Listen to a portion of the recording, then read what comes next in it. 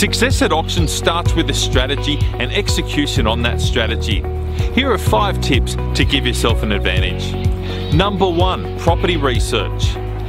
Look at the last 6 to 12 months of sales of similar and comparable properties and work out what a fair market value would be for this property.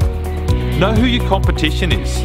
Are they first home buyers, downsizers, investors, or families upgrading to the larger home? Work out the vendor's circumstances for sale if you can. Have they already purchased elsewhere, and do they require a settlement on a particular day? Number 2, who is the auctioneer?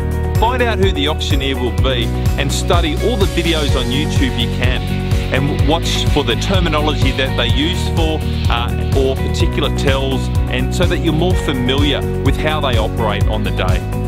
Number 3, decide on your walkaway price before you get to the property on the day of auction. Ideally work it out the day before and know what your strategy might be. Are you going to be the first bidder, or all your bids going to be in, say, $10,000 increments? Number 4, arrive first to the auction and register, and watch who the other people are that come and register.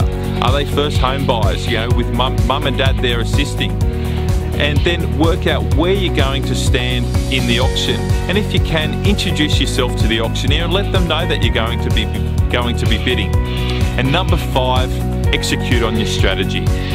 Bid confidently up to your maximum and enjoy the process. So if you've got any questions, please let me know. Otherwise, happy bidding. But remember, if you're not successful, there will always be another property. Happy bidding.